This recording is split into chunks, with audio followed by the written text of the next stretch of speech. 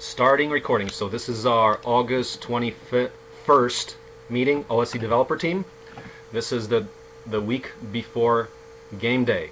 Game day is the 25th, that's Saturday. We're starting the Immersion program boot camp, so that's a lot of activity that's going to be going on here.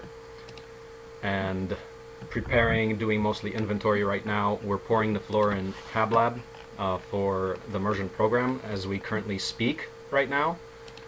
And looking at, let me share my screen.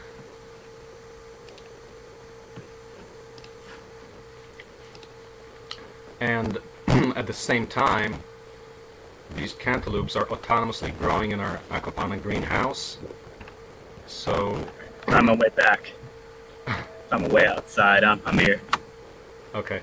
And when they get ripe, they drop off to the floor and I eat them. We're working on an OSE marketing here. We are working on the logo for the 3D printer and the microfactory and all the machines, so it's a modular design. What else? What else can I report on? I'm just getting ready for the immersion. I wanted to find, let's see, so this is photogrammetry here. I wanted to find a picture.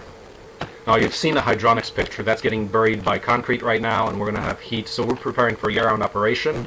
Looks like with immersion and our growth, we're going to be probably starting to build again on site at Open Source Ecology here in terms of additional facilities to make a world-class research and development center for open product development. So let's see. We got plenty of people joined up. Okay, so why don't we go right ahead with yeah, let's actually roll today. Part of the deal is that we're getting a van back up and going, and I actually got an appointment to get the van inspected today, so I got to cut out like quarter to 3, so just a little short today. But that's my my agenda up here. Is I've been doing some documentation work. This is Jon is doing work on a extruder of the 3D printer. This is something I did as a little visual bill of materials for the extruder itself. I think the extruder itself is perhaps one of the most complicated parts of the 3D printer compared to anything else. I mean, the rest of it is pretty simple. The extruder itself, I would say it's much more complicated, and it's something we're borrowing from the Prusa i3 MK2. It's a modified version. We modified it slightly for a larger distance sensor, so we can stay further away from the heated bed, so we don't crash into it as easily. So that's a design geared for scalability in terms of larger print surfaces. Like say we want to do a 1 meter area 3D printer, we can do that. We have less risk of hitting the bed with the extruder or with the sensor itself.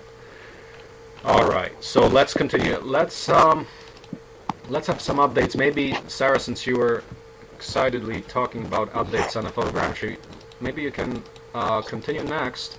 See what we've got for your progress on 3D scanning with a digital camera. Sure. Yeah. So yeah, the idea is take some pictures of an object and get it into a form that could be 3D printed. So Harmon had kind of defined or found out a process using open source software to do that. The first step being to use ColeMap. We've run into a lot of hardware issues using ColeMap to the full extent. Mm-hmm. But what I was able to do to build on Harmon's work is using ColeMap, I generated what's called a sparse point cloud, and then using another tool called OpenMVS, I made a dense point cloud. And once you have that, you can take it into Mesh Lab to actually generate a mesh that can be converted into something that, this is what I'm looking at right now, but the idea is it'll give us the final product that we're looking for that could be used to 3D print the object back out. Does ColeMap have, you're saying we're giving up on ColeMap because it's got hardware issues, like doesn't work great with processors, or? Well, what I found is without any special hardware, you can use it for the first step of the process. Mm-hmm. But yeah, right now, for me, as someone who doesn't have the specialized hardware, it's a 3-step process. It's pretty involved. So there are ways to simplify it, but from what we know right now, it's pretty hardware dependent. So are you saying that with ColeMap it sucks up so much power that you need a GPU to run it? Yeah, the feature that generates the dense point cloud, which is like the second step in the process, right? You go sparse point, dense point, mesh.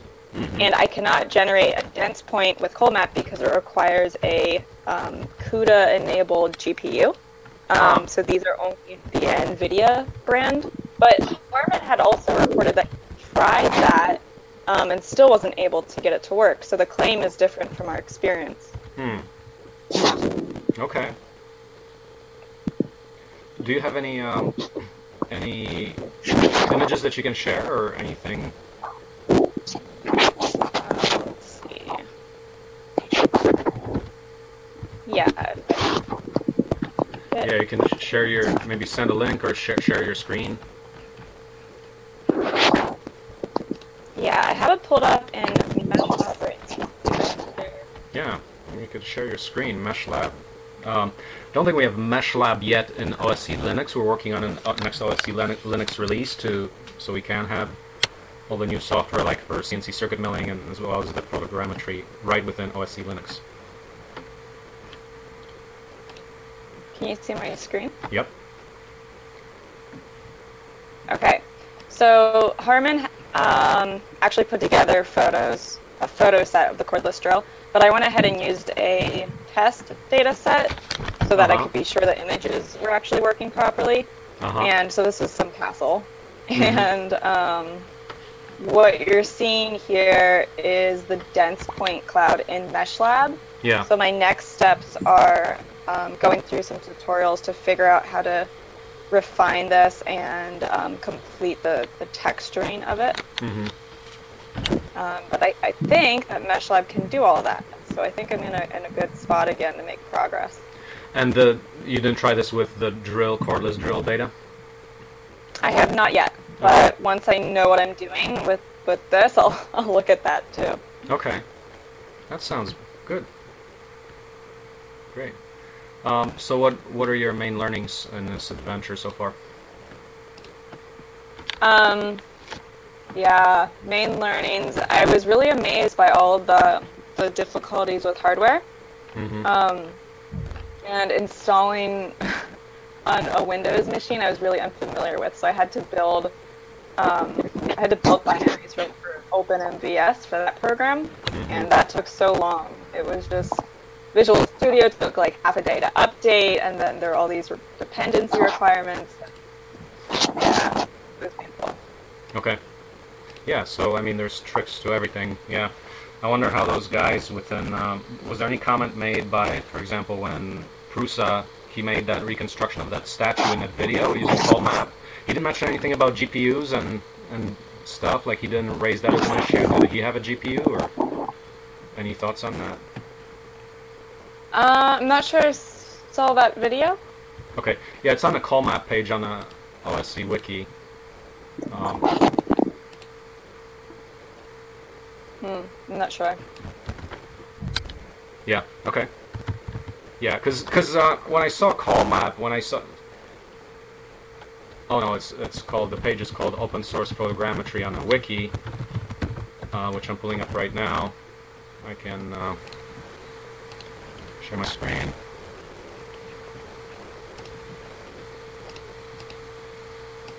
Yeah, so Open Source Photogrammetry has this nice video there. There you have a statue, and then you have a 3D print, and it looks like, oh, no problem.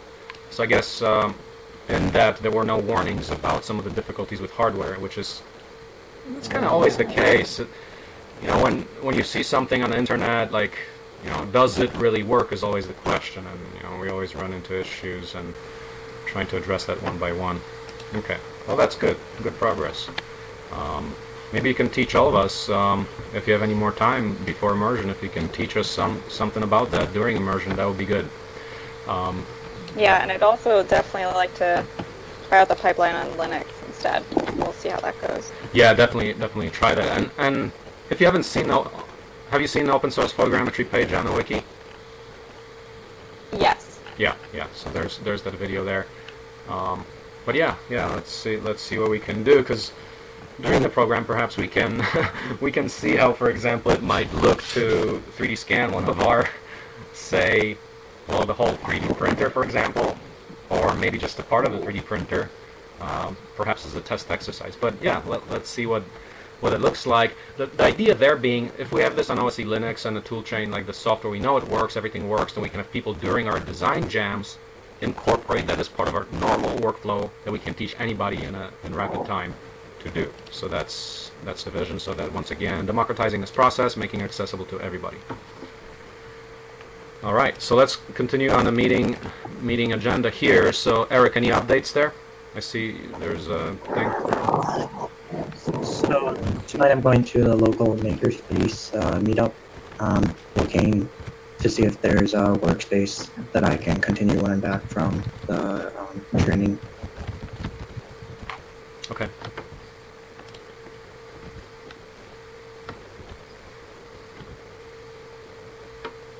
Thank you. Shall I move on to Jon? Let's see, Jon, can you speak up, or can you? Yeah. Okay, go ahead. Can you? Yeah. So, yeah, I've got a lot of stuff going on, working at home, whatnot. So I've been doing stuff in the evening, but found a bit more time recently. Kind of changed my sleep schedule around so I get some stuff done in the evening. So I was able to do a bit of a build on the extruder on this Sunday. So yeah, it went pretty well. So definitely what you've done with the bill of material, getting the exploded part diagram and bill of materials and required screws is great. I was kind of, so here's my pictures.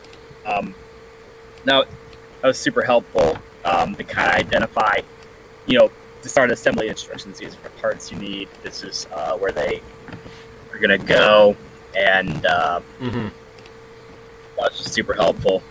Yeah, so no real hitches on the construction, major ones. So if I can pull up my photos on it. Biggest issue is really the 3D printed rod that goes on the 3D printer filament idler. That ended up being a little bit too large, so I had to file it down so it would fit.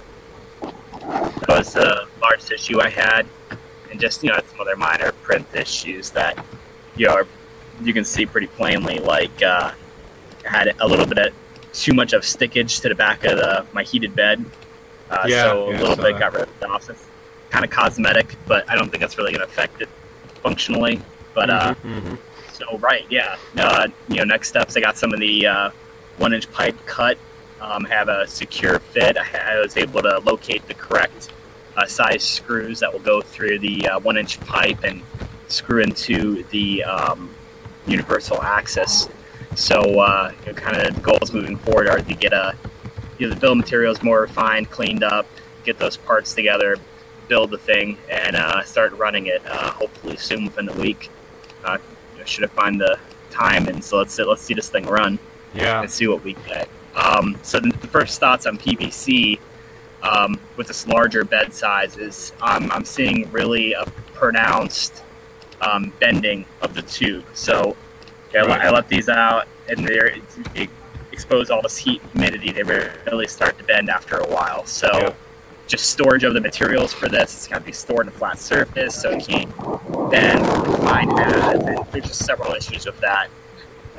We'll see how that ends up affecting the prints. But I'm looking forward to get some test prints out. Are there any test prints you're necessarily using for calibration? I know there's plenty of those on online that can be used for like metrology. You make a print, here's my defined dimensions, here are my results. So I want to get into that side of it and transfer of any knowledge or experience you have in that regard on how we can set up a science method of, hey, this is what we expect, are we getting the quality we required, and just defining what kind of quality we expect out of this is sort of next steps, because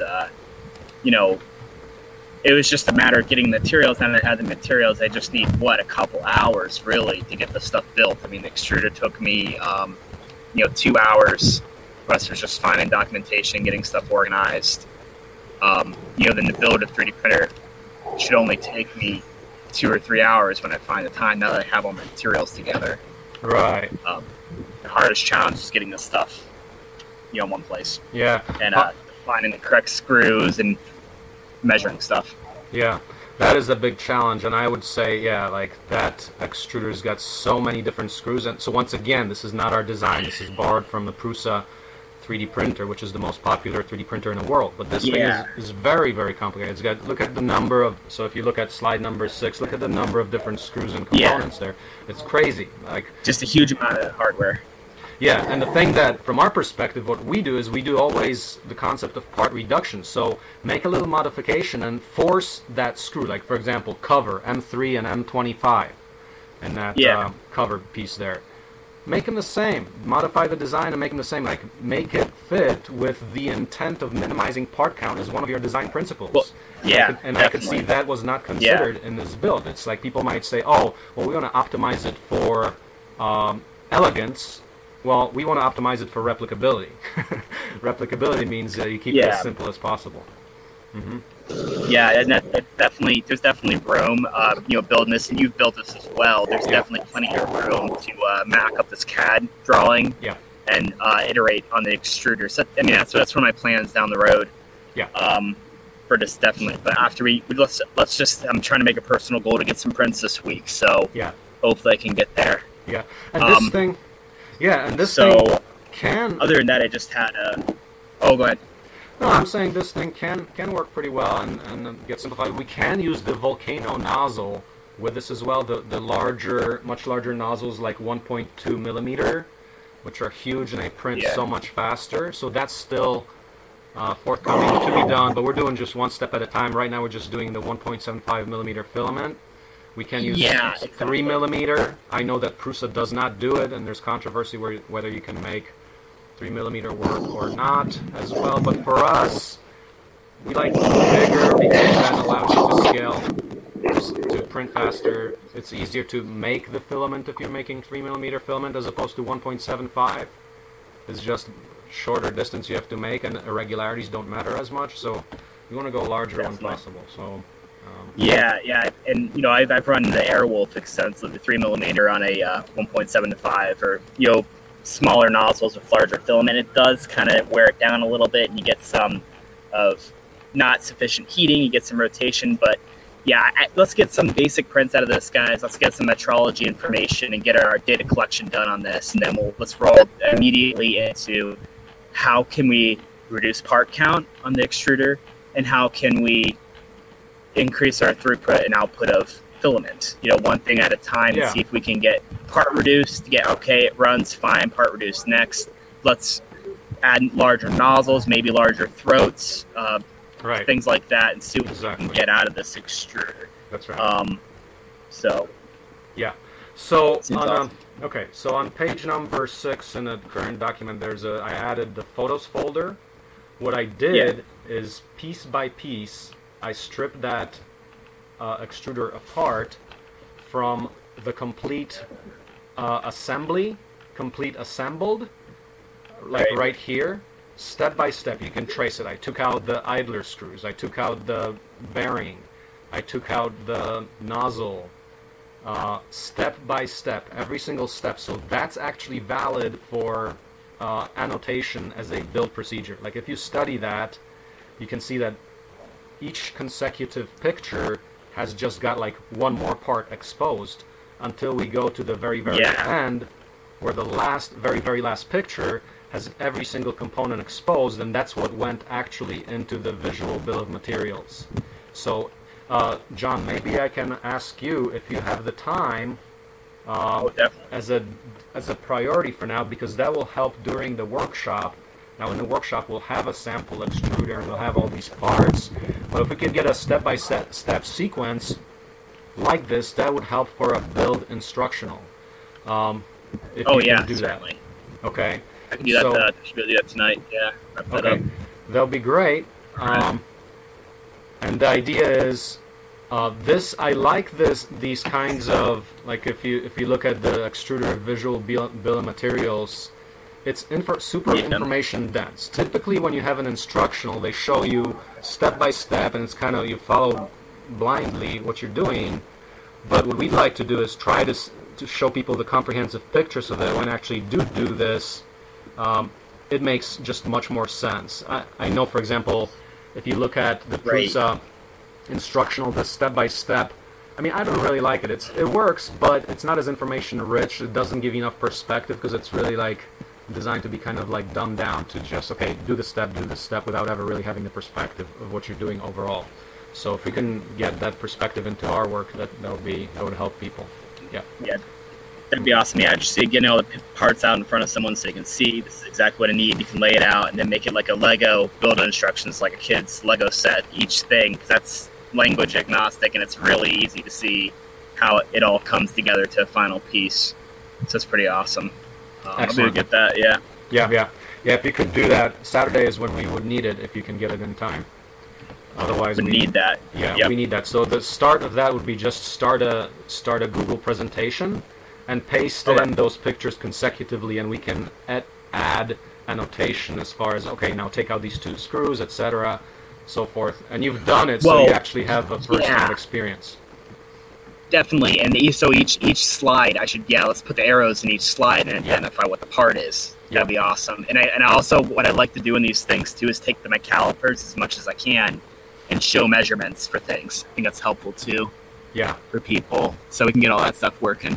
Exactly. Awesome. That'll be good. And for the actual build, you know what actually helps a lot? If we simply take a sheet of paper and draw out the outline profiles to scale for all these ones, so when you're actually taking the materials from the inventory area, you're pretty much matching each piece of material to its contour on simply a printed sheet of paper.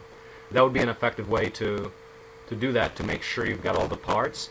And depends how you do it. Like we'll have different teams working on different modules of the printer during the build itself. And by the way, guys, 20 builds in a single day. So that's what's happening on Saturday. We've got 20 people that are pretty much participating in the boot camp the first day, at least. So a lot of builds. What's worked for us before when we did some 3D printer builds is when there's many small parts, it's useful to just print out a sheet of paper, a white sheet of paper on a printer, and just put the contours of all the parts, labeling the parts, so that when you pick the parts from the part boxes, you're like matching to a visual cue, so you know you're not just working from a list, you have a visual cue to know that, oh, this is actually the correct part, because you see its contour on a page. So that's something we can do as well. Okay. All right. So that's great work there, John. So it's kind of cool to see like that, John. You're doing in parallel. You're kind of building the same thing. So we're in remote locations. We're actually collaborating on getting the developments on that. So that's good. That works. Okay. Alrighty. Next, do we have Miles? Miles, do we have you here? Yeah, can you hear me? Yeah, we hear you. Go ahead. So Miles, you're working on power supply, so some electronics work. So KeyCAD is one of the things we're going to cover within the immersion program and the boot camp. Here we have some sample design. So Miles, take it away. So yeah, as you can see, it starts with capacitor Let's see. 5 voltage, and you end up with about 9 volts at the output, and you got a projectile with the capacitor, so you diode to limit how to limit the voltage, because the Arduino isn't drawing enough current. The voltage dropped across the first capacitor will decrease, and so voltage will increase. So the Zener just makes sure that it doesn't go above 9 volts.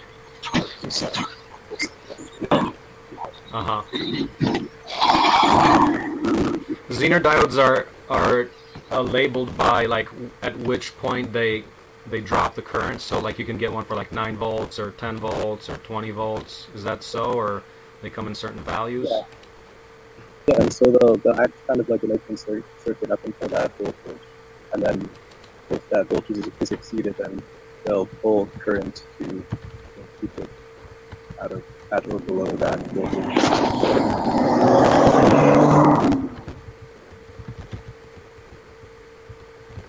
And there's also a reference scener as well that I'm not going to put into the first prototype just because they didn't have electronics, so didn't have the hardware that I needed. So I'm just going to test the basic supply first. Okay, so we're working on a basic little power supply. So we're rectifying alternating current, and can you explain this for a sucker in electronics? How do you do this? So you get AC rectified. So we can understand rectification. You can Google that. Google a rectifier. Anyone can do that. An English major can find that out. How to do that. They can understand it. So we got rectification happening. Tell us about. So okay, fuse in your diagram there. So I'm looking at page 11. You got a fuse. Okay, sure. If you got too much current, you want to blow a fuse so you don't blow anybody up. You got a switch. What's the deal there? The RC deal before the rectifier. What is that? Well, the resistor is there to allow the capacitor to discharge. So that's a filter that's like smooth as the signal. What are we doing there? The resistor that when you turn off the circuit, you don't have the capacitor slowly discharge. Okay. Oh, okay. So that capacitor there gets you down to the required voltage. Is that the deal? Yeah. So the impedance of the capacitor is 1.25 times. So using that, you can multiply that by the current. Okay. So are you going there from? You're dropping there from 120 volts to like 6 volts or 5 volts or something, or what are you doing there? About 10 minutes in there. To 10 volts AC still. Okay. So you're passing 10 volts AC, you're rectifying it. You got this. Can't hear you that well. Oh, sorry, it's 9 volts DC equivalent. Yep. Okay. Yeah, so the resistor discharges this thing. What if you didn't have that resistor there? You just keep this charged? You didn't have resistor. I'm not sure what happened. It might slowly discharge through the tuner because the tuners have like a very small usage again, and so do the other diodes. Right. It might just slowly discharge through. It's a safety feature, right? Yeah. Yeah. Okay. That's cool. And what's going on with C2? What does that do? This is, C2 is the filter process. So we're filtering. Yeah. Yeah. You just smooth it out. Okay. So that's filtering.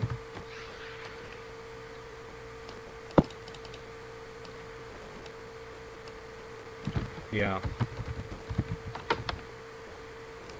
So during there's a graph with the output. So that's okay. Now so tell us about that there. So is this QX, the open source quite universal circuit simulator? Yeah, that was the graph was created by Cox Spice, and so it uses NG Spice, or it can use any Spice simulator, but I use NG Spice. Okay, what is Spice? Is that Spice thing open source? The NG Spice is, yes. NG Spice. Tell us more about this. I mean, I don't know. I haven't used QX before. So you're saying you got NG Spice, which is a software that does what?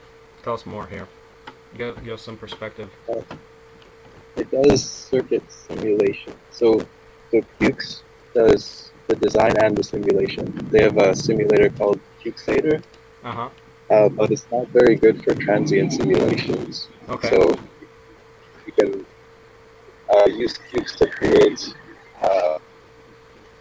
it's called the netlist, which is kind of like a code representation of the circuit. And it passes out to ngSpice to do the calculations. So did you take this, was your workflow there to go from, so I'm seeing KiCad, correct, for the upper diagram? Yeah. Okay.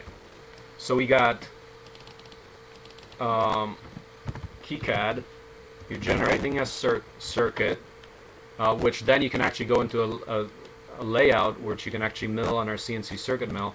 So you got KiCad. Are you actually inputting the KiCad design into Spice or ngSpice or Cukes? Or you're redoing it? I had remade it. There might be a way to do that, but I don't know at this point. Uh-huh. I wonder if that's, I mean, it should be able, I mean, we should, so we don't have to redo things twice, right? Yeah. So eventually we should figure that out if that's doable. Okay. Excellent. So, I mean, this is pretty high-tech stuff, people, here. So we got an actual simulation. Miles, do you think you can create a little video on how you obtained that amazing graph of what you have there? I mean, that's getting to some real analysis there. That's you know, they don't teach you that in kindergarten, but it's something we should possibly study up. Can you explain it a little bit? So you've got what's the difference between the transient reference versus VO? What is that? What's the difference there? The ones on the left are voltage, and so the left axis is voltage, where this is the cover.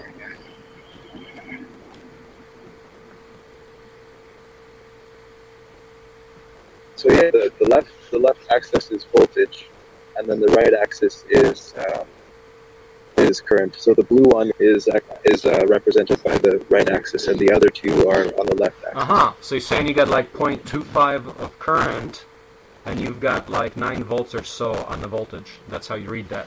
Mm-hmm. Yeah. Okay, let me just label that so it's transparent.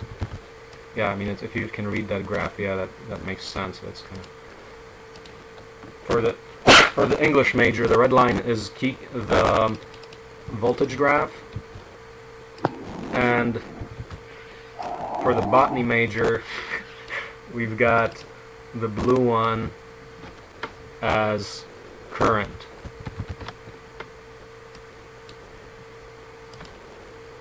And then the black one is the reference voltage. And the reference voltage is what?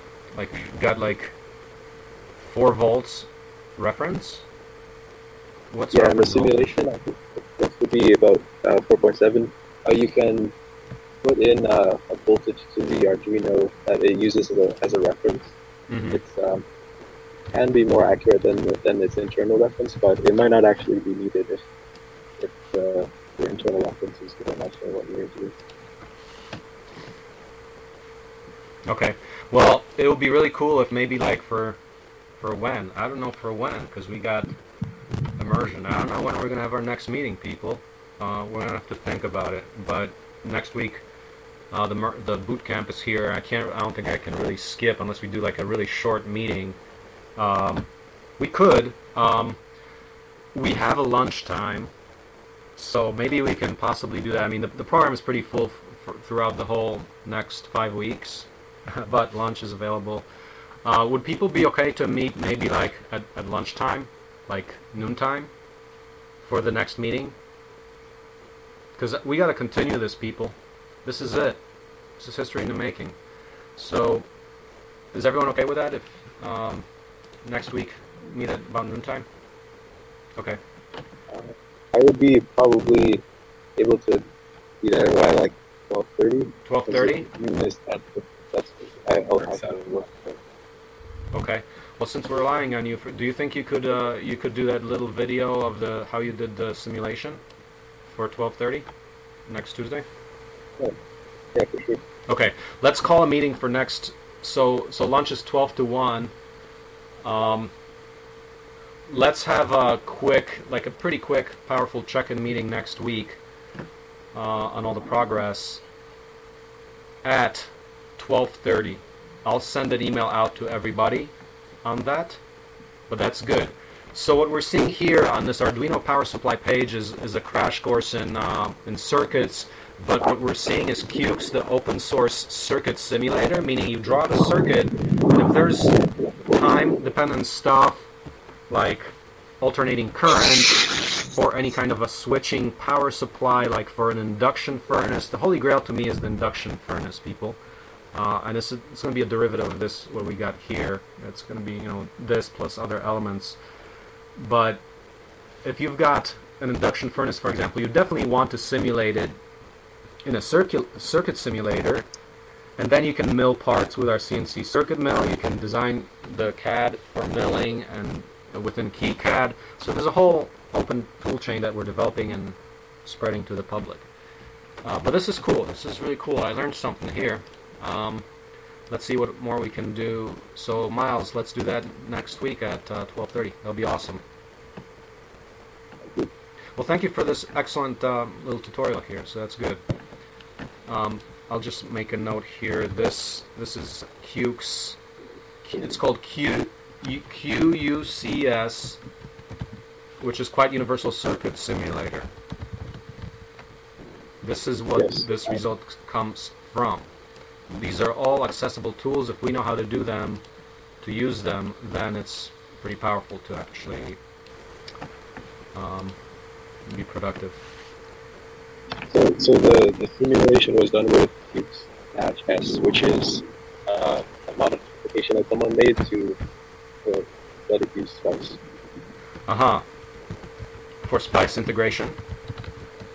Yeah. And you said Spice is proprietary, but NG Spice is open source? Yeah.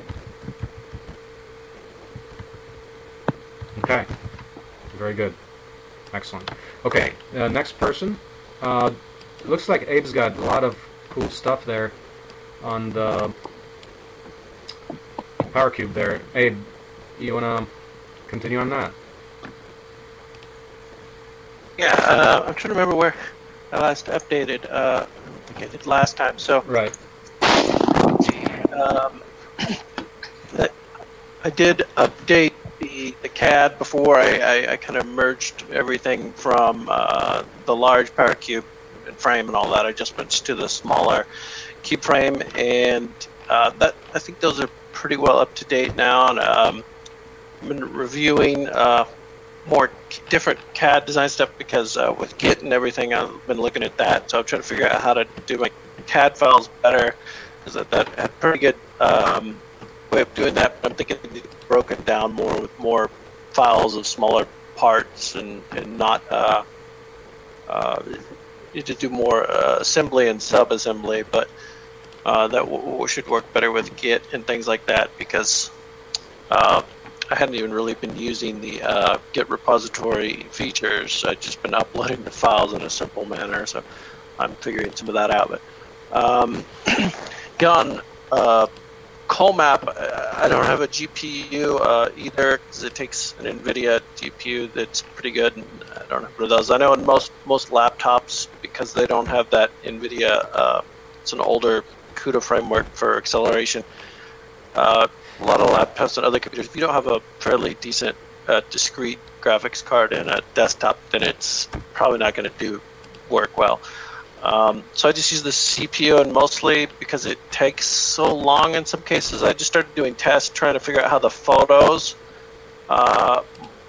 different effects of the photographs and quality of the backgrounds and so on would affect the speed and what works for getting more points. I was trying to get more points in the cloud, even on the sparse. And I saw one tutorial on it was usually they demo taking pictures of rocks, and from what I can tell, that's because you need a lot of texture kind of on your part, smooth parts. I don't know how well they work unless you take really high resolution photos, I think. And I was using a wooden part for that most, but I tried different things like putting masking tape on it, because I did that with the paddle in that example. A lot of times I took photos, and when I started doing the masking, like the photographs, as demonstrated in that one tutorial, the rock, they said that you have to leave a certain amount of stuff around the object, but you can erase a lot of the background, and that eliminates hopefully some of those wasted. It's wasted compute on all the background points, because you don't even want those points in your cloud. You just want points on the object. Although I was a little confused about whether some points around it might help it compute or triangulate, because it is trying to triangulate like the shape of the object from specific texture points. At one point I tried this the grid background, and what I got from that was just a bunch of points that look like a grid. So I stopped doing that. I think what worked best, maybe especially for like this wooden object that I tried to test with, is getting closer shots, not just higher resolution, but closer shots that overlap more, and getting some of the grain up closer will help you get, I think, a little better, more points on the object. So I may test more with that, but mostly I'm just trying to figure out what works fastest. You know, to maybe speed up some of the processing on that. I don't have a GPU because I know that there was a lot of wasted points, and I did load some of my stuff into like MeshLab and figure some of that out. But I always tended to have very few points, even when I did photographs outside on a cloudy day. It was a lot better, but it's still was kind of lacking. So I think resolution matters a little more than I thought, and just getting closer shots and making sure that they overlap. For small objects, you probably would need to focus up real close and try to get grain, you know, on the object. But at first, I didn't think that resolution mattered that much. I'm not sure it does, but it just needs to be able to find features to match. And I'm still not sure I understand exactly how it processes all that out, even though I read through the information on a bunch of that.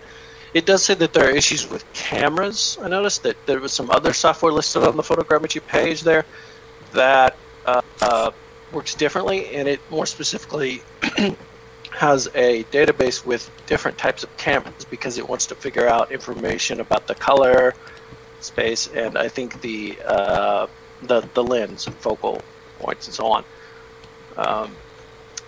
But and the other thing that I did was I was doing pretty much all video instead of just taking individual images. I thought it'd be quicker to do video, and I think the thing that worked best was doing like a smooth motion on my phone. It was 60 frames a second, which seemed odd, but it kept it from being too blurry. A higher frame rate helped it. And then a short video by walking around the object. And then in Kdenlive, I just extract frames. Kdenlive has a function. You just speed the video up to like 1,000%, and then you just tell it to extract the frames. And it does that like in several seconds. And then you've got like 50 to 100 photos or whatever you set it to based on speed. And then it can process those photos like that. So that seemed to work pretty well for extracting photos from video. Yeah. Okay. That sounds pretty good. So keep going. Yeah, team up with Sara and then Alex. Have we heard anything from Alex at all regarding this? I think he might be on vacation. He's one of the immersion people. I haven't heard anything from him recently. Okay. Yeah. All right. That sounds good. So I need to get going here on my side here to register the van so we can pick people up on Friday evening. But yeah, this is good. Some pretty powerful updates this week. We're continuing. There's going to be a lot of activity happening, lots of hubbub and progress happening out of the boot camp itself and out of the immersion, because part of that will be doing some of the builds and continuing development and learning and updates. But yeah, let's do the 12:30 next week, and I think we'll probably want to do that for the next few weeks during the immersion program, and that's looking really good. It's game day. I'm doing inventorying and really busy with all the details leading up to that. But yeah, great stuff. So thanks everybody, and we'll see you next next week. Any quick questions before I run out here? Any questions or concerns? Okay, so that's good. And just a note, we are trying to get the agenda up like as soon as we're done today. Because progress happens throughout the week, it's nice to, as soon as you have something, to actually put it into the development meeting agenda if you have a good result, so that you don't have to scuttle for that on Tuesday, like before a meeting. Feel free to do that. So asking Jan, who keeps these meeting agendas, to kindly post them as soon as possible after the Tuesday meeting, so that we have the next one already prepared. So whenever we have any updates, we have a venue, we have a placeholder where we can put that in instead of trying to go back to our former results on Tuesday. So that's about it. Okay, well, thank you, everybody. Game day is Friday. We'll continue meeting next week, and see you soon. Thank you.